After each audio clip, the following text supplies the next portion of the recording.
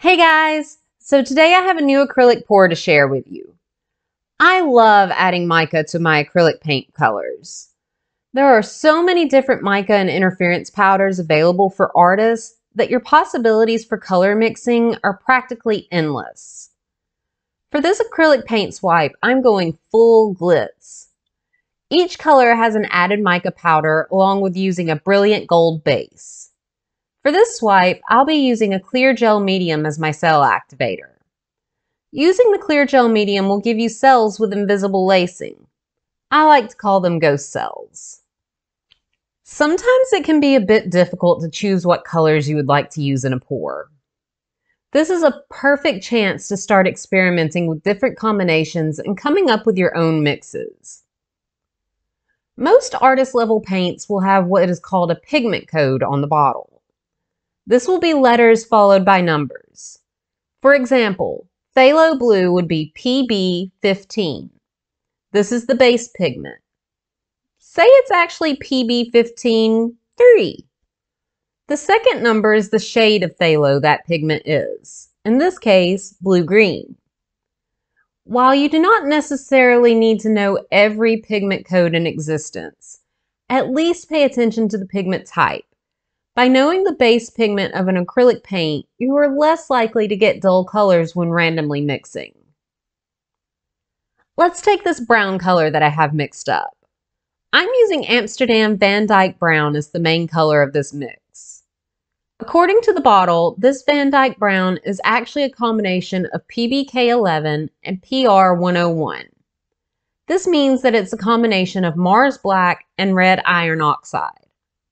So, since I wanted my colors to be a bit deeper, I added a few drops of Golden Fluids Violet Oxide and Liquitex Ink Carbon Black. The Violet Oxide is also PR101. Since I didn't have a fluid version of Mars Black, I did go with the Carbon Black, which would be a PBK6. Keeping the colors in the same group helps keep your results clean and less likely create a muddy mess on the canvas. Mixing mica into fluid paints can be a little tricky if you aren't careful. Most come in a powder form, so I really advise mixing the mica with a small amount of your pouring medium before adding to the rest of your paint. By combining the two beforehand, you're able to smooth the powder out to avoid having clumps in the mixed color. What mica you choose is completely up to you, but if you would like to learn more, you can check out the color mixing guide I have linked in the description. Mica powder doesn't quite follow the same rules as mixing paint colors. They follow light mixing rules instead of color mixing rules. Taking this into consideration when mixing will help you use them more effectively. The cell activator that I'm using today is just clear gel medium mixed with Floetrol and 2 drops of silicone added in.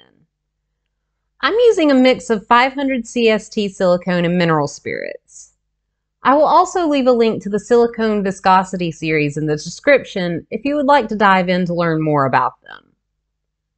Since the gel medium dries, well, clear, you do not get the typical lacing you would expect with a colored activator. The colors on the canvas combine to create the lacing, causing it to be different colors throughout. I really love this look, and I feel it gives the cells more of a 3D appearance to them. They almost pop off the canvas. During your next painting session, sit down and really look at your paint colors. Pay attention to what pigments are actually in the bottles you're using. A lot of acrylic paints are actually mixtures of several pigments. You especially find this when you're working with color hues.